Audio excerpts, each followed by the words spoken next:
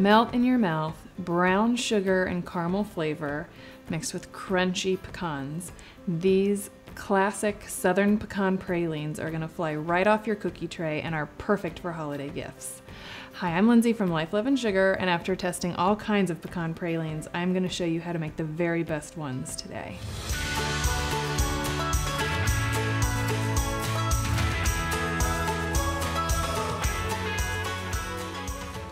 So we're gonna wanna lay out our parchment paper. We'll scoop our pralines onto these when they're ready so that they don't stick. And then you wanna have a nice tablespoon scoop. You could use a regular spoon, but I like to use the tablespoon. And a spatula to help. And then a hot plate for your hot pan that we're gonna have over here. So let's head over to the stove. So to get started, we're gonna add our sugars to our pot. We've got two kinds. We've got regular white sugar and brown sugar. I really prefer a combination of the two. All brown sugar is gonna give you a more grainy pecan praline, whereas all white sugar isn't gonna give you quite the same flavor. Next, we're gonna add our heavy whipping cream. You can actually use all different kinds of milk. You could use evaporated milk, you could use buttermilk, all kinds, and they all work really well. We've got butter, which adds some flavor and some nice texture. And then sort of a special ingredient, I suppose you could say, is our baking soda. The baking soda actually really intensifies the flavor of the praline, and it actually helps to keep them tender. We're gonna cook this over about medium heat. It's gonna slowly kind of melt and come together. So you don't need to do too much stirring now. Keep an eye on it and stir it occasionally as things melt.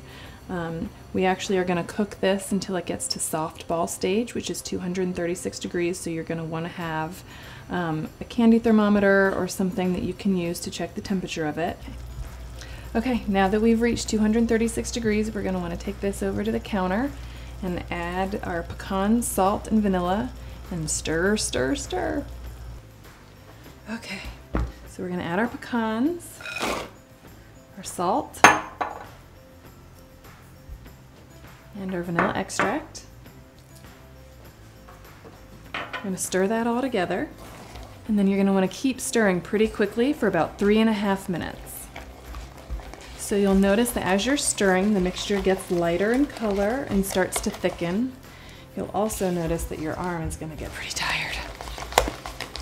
So you don't want your mixture to get too thick before you start scooping out your pecans. So if you're not really sure, you can actually just kind of test them and see. You can scoop one out, place it on your parchment paper, and if they spread nicely and they give you the shape you want, you're good to go. If they spread out too much, you're not really happy with them, you can keep stirring for a little bit. I might stir for just a little bit longer. Now keep in mind that as you're scooping these out, your mixture is going to start to cool, so you want to work really quickly. If you do find that your mixture is getting too cool and they're not spreading well, you can pop your pot back onto the burner that you were using. You don't want to turn your burner back on because you don't want to continue cooking it, but it will help keep it warm so that you have a little more time to scoop your pralines without the mixture getting too firm.